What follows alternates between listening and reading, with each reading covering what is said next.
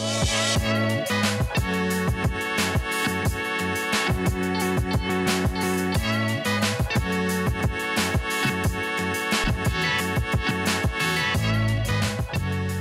everybody and welcome back to my channel. In today's video, I'm going to walk you through the process of creating a PST file for Microsoft Outlook 2021, or shall we say personal storage table, which is a shortcut for PST.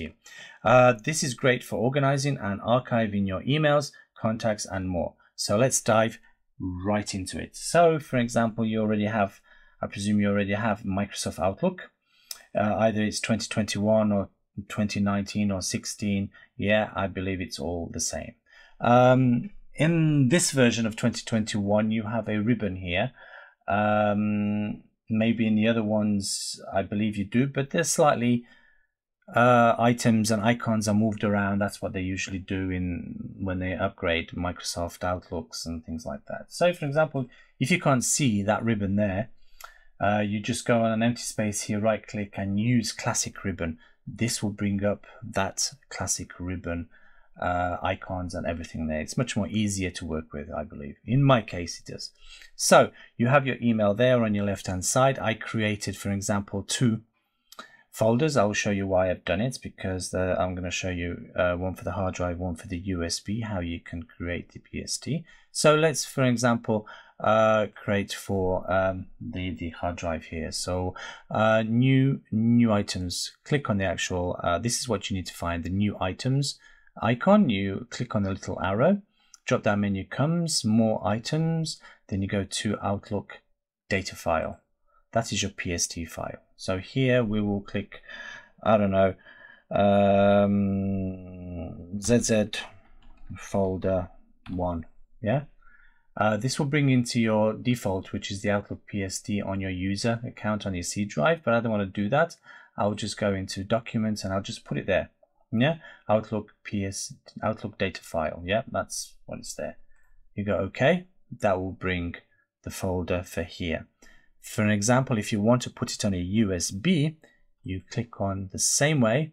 This drop down menu comes, more items, Outlook data file. Yeah, and new volume, that is my USB, and I'll go ZZ folder 2. Yep, and I'll go OK. So this is on my USB stick at the moment, and this is on my hard drive in the actual documents folder. So for example, if we want to move these folders, so Z1, yeah, I click and drag and highlight the actual one which is on my PC and let go, and you'll have a pop-up menu saying, are you sure? You say yes. Yeah, and that will move it from the actual email account to there. Yeah, if you want to do it on the actual USB, you click again. I got the Z2 folder that I've created. You click, drag and move it on to there. I'll just show you why I'm showing you the USB one. For some reasons people like to have it on an external stick. That's no problem. So that is all there, and I can just show you where they are. So here it is.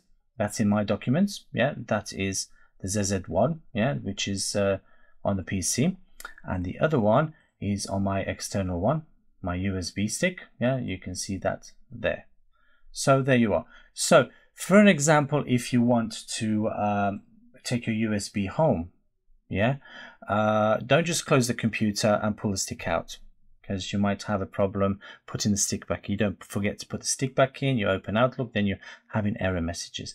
I would do this.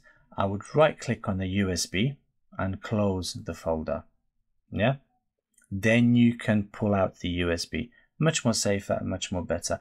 The one on the PC, it's fine because the hard drive is usually integrated in the actual computer hardware, so you don't need to worry about any errors. And that's all it's all about. So if you close it, open it again, put your stick back in. Say for example, you put your stick back in and you just have the one for your PC. Oh, it's not appearing. So what you need to do is, to see the actual PST file that you have on your stick, you have to do the same way like you are creating a PST file to implement it on the actual Outlook. So you click on the new items, more, Outlook data file, you go into your USB, you click there once and you go OK, and that will appear here. Now you can work again, but never forget to close this if you're taking your stick home. If you're not, if you're leaving it there at work or at home, you can leave it there, that's no problem. So anyway, that's all it is, plain and simple. So I hope you enjoyed this short video of how to create a PST file. If you like the video, please thumbs up. Don't forget to subscribe, and don't forget to hit the bell for more and new videos. Thank you very much for watching.